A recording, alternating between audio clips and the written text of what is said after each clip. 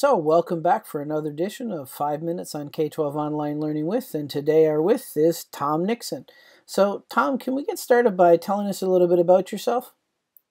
Sure. I work for Fresno Unified School District. It's the third largest district in California with 74,000 students.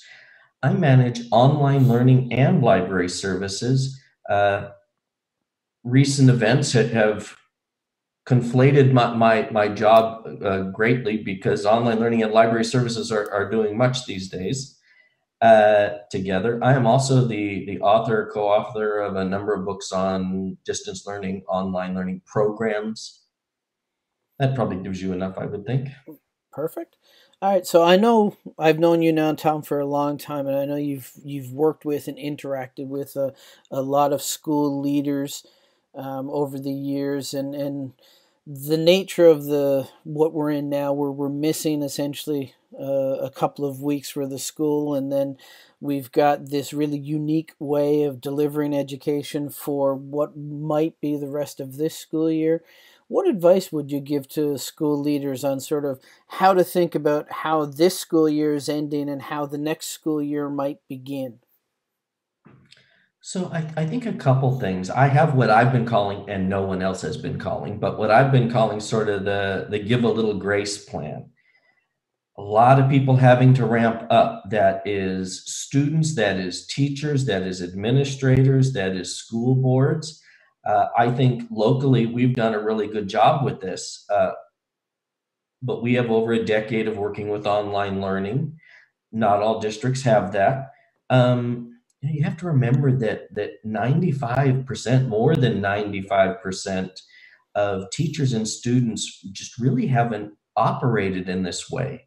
Um, I think there's a lot to be said for the opportunities it provides. I think people should be careful that it's not all about the opportunity and that it has to be more about the day to day as well.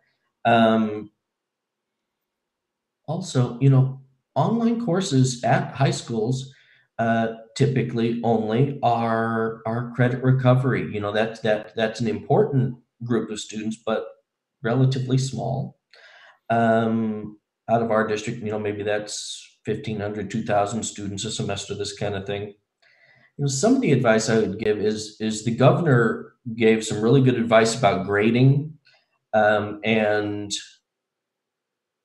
I think you kind of have to stick with that in a sense. Is uh, Mostly they said take that third quarter grade and run with it unless someone wants to earn a better grade, and that makes inherent sense to me.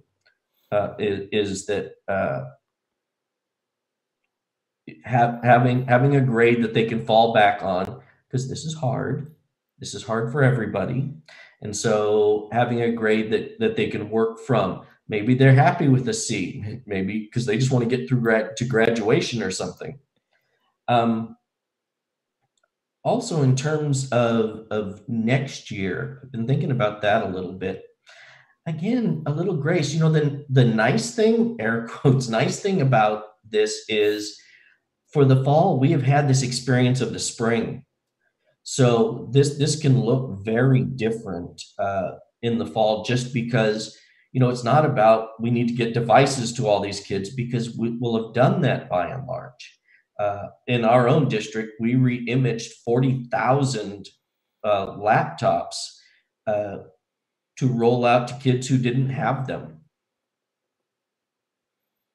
I guess building up on that, as you think about the next school year, I mean, pandemics are such that there are going to be local flare ups that are going to happen. There is likely going to be a second wave that might come through. So the likelihood that some districts and maybe even some entire states have to close down wholesale again for 4, 6 weeks is probably fairly likely, at least in some areas. As you work with your school leaders, what sort of things are you telling them now that they can do to make this a little more seamless the next time it happens? Because we were sort of all caught scrambling this time. Um, but hopefully next time will be a better experience. So, what would you suggest to folks that they do to make it a little bit better experience next time?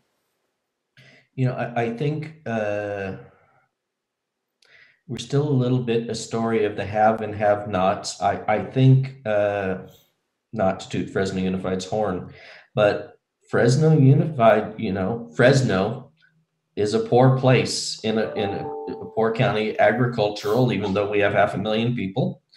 Um, it is possible to ramp up. It is possible to get devices in the hands of kids. Does it take reallocation? Sure. But that has to be job one. That absolutely just has to be. Um, in terms of the fall, I would hope most people approach the fall thinking that that's probably the reality. Um, we were caught flat-footed once, I think, and the rest of the country as well. Um,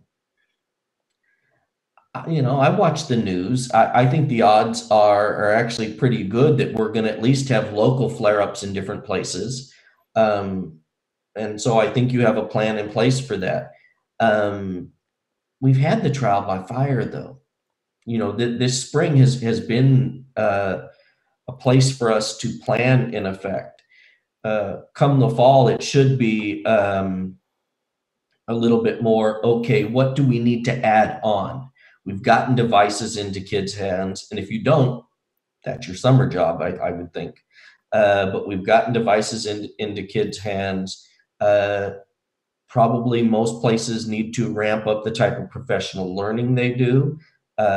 We've started our IT and ed tech folks have started a series of webinars and are getting a lot of teacher buy-in for those.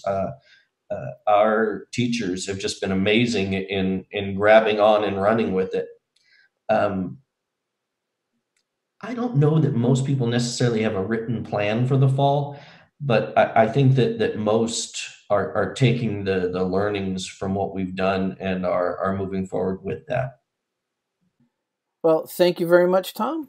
This has been another edition of 5 Minutes on K-12 Online Learning, and today our with has been Tom Nixon.